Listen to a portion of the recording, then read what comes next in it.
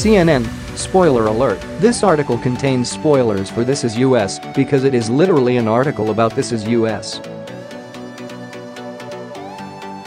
Hello, if you are reading this, you probably don't watch This Is Us, because those who do are still choke-sobbing into their Shiras or dismantling their crock-pots before their fictional character death support meetings.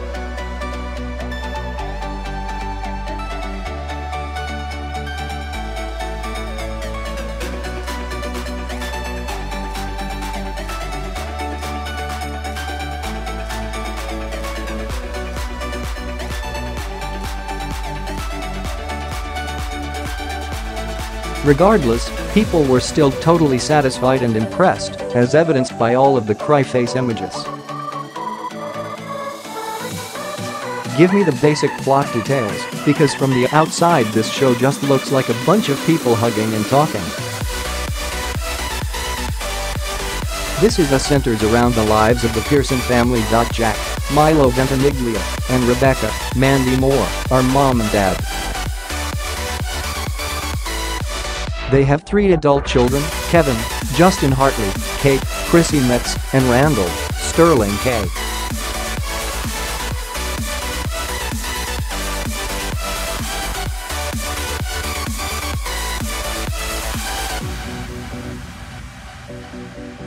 So, she and Jack decide to adopt a third baby who was dropped off at the hospital the same night.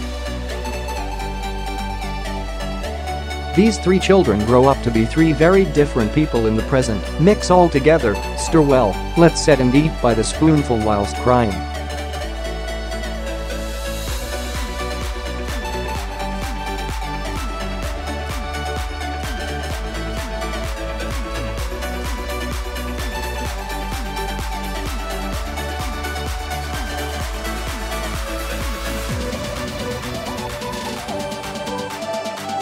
And we also find out that Rebecca, the love of his life, is now remarried to his best friend. And also Randall meets his biological dad just in time for him to die in Randall's arms. And frankly, there are a lot of alcohol and substance abuse issues all around. So it's about a complex family dealing with the highs and lows that make us human. That is a fair assessment, yes. Why do so many people I know allow themselves to be emotionally victimized by this show? Diehards will tell you the tears they shed are a great emotional catharsis.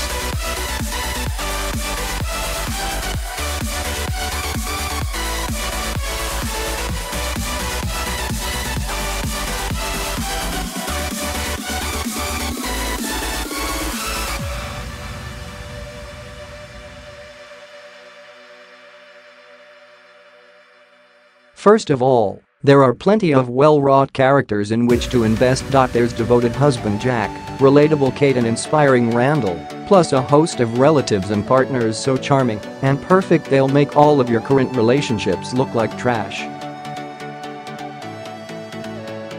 Not only does the large family roster allow for an expanding fractal of dramatic possibilities, the drama is boosted every opportunity. There are evocative piano interludes. There are long contemplative shots of everyday tableaux suddenly rendered so tender and precious you'll find yourself sobbing over a 10-second camera pan of wainscoting.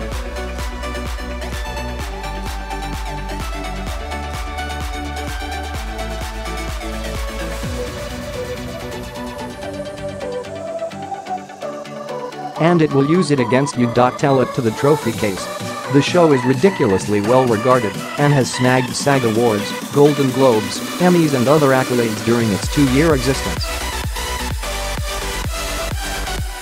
Mostly, though, it's about the crying. If sobbing until you puke is your idea of a healthy emotional endeavor, this is the show for you, and there's absolutely nothing wrong with that.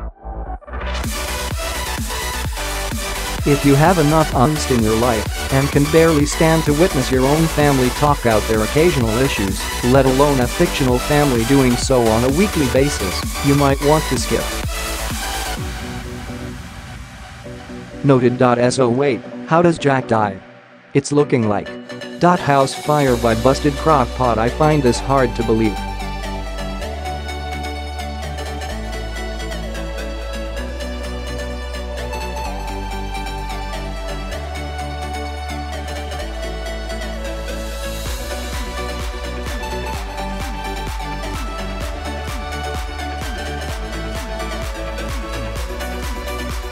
Okay, I'm a masochist, and I'm in. When can I find out what happens next? The details of Jack's demise and the future of the Pearson family will be revealed, we kid you, not on February 4th, right after.